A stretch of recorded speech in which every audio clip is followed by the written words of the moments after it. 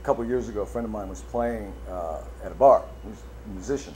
And I went to see him, and he had said, show starts at 7. So I got to the bar early, like 6:30, think I'm going to get a seat, hear every note of this, right? So I get there, and I'm get a seat at the bar, and the guy finally, he shows up with his guitar, and it's like after 7. I said, what's going on? He said, oh, the show doesn't start till 8 or 8:30. I was like, oh, really? This is where I need to be. Sitting at a bar for the next hour and a half. Terrific idea. So I got a cocktail napkin. This is like a dream, right? And I had a pen with me. And I wrote this poem while I was sitting at the bar. And it was one of those like brass and fern bars where you wanted to pimp slap everybody. And it's called At the Yuppie Bar. Everyone at the bar is much cooler than me. That guy with the shades on, I think you'd agree, is smoother than ice with his perfect neat scotch, his Hilfiger jeans and his thick Rolex watch.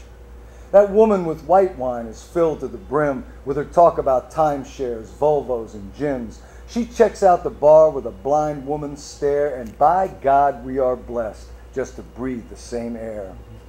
They're all so much cooler, they just ooze aplomb, like that dude over there who got fat in .com. And nobody smokes and they all know each other, like separate children from a country club mother.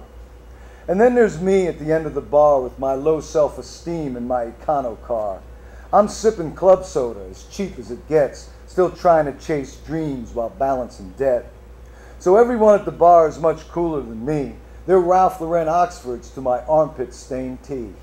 But when closing time comes, I'm cool and they're schmucks, 'cause they're drunk and they're stupid, and my bill is $3.